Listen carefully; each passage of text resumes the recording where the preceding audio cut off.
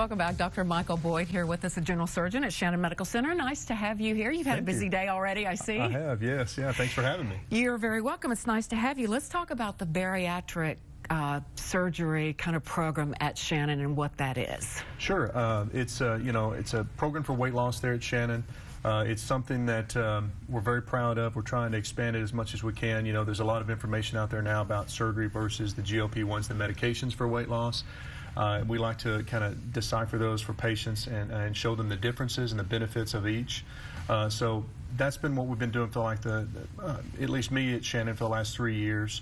And just showing them the benefits of bariatrics and what it can do long term as far as decreasing comorbidities and things after surgery. Tell us about some of the benefits, what those are. Sure. So on top of the weight loss, it can decrease a lot of your other comorbidities like diabetes, like hypertension, like sleep apnea, infertility, depression. We could go on and on and on with those. All caused by being overweight. Exactly right. Yes. And even long term decreases your chances of heart attack, of stroke, and even cancers.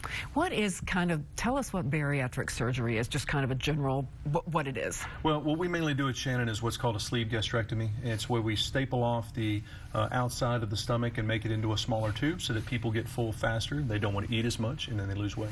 I've heard a lot of success stories from people who've been through it. It's amazing. It really is. It's life-changing. That's why we love to do it, to see the different changes in people, and all their comorbidities go away. They stop taking their medications and things. It's just really wonderful. Are there some lifestyle changes, though, that come along with that? Of course, of course. You know, you have to eat correctly, and then we also ask them to be active, not necessarily go to the gym and really try to hit it hard, but just have an active lifestyle, more of a fun lifestyle, like riding bikes or swimming, and then that's when they see the results. If someone is considering doing that, what are some of the parameters of kind of where you need to be to qualify for that kind of operation? Well, it kind of depends on your insurance, and there's so many different insurances out there.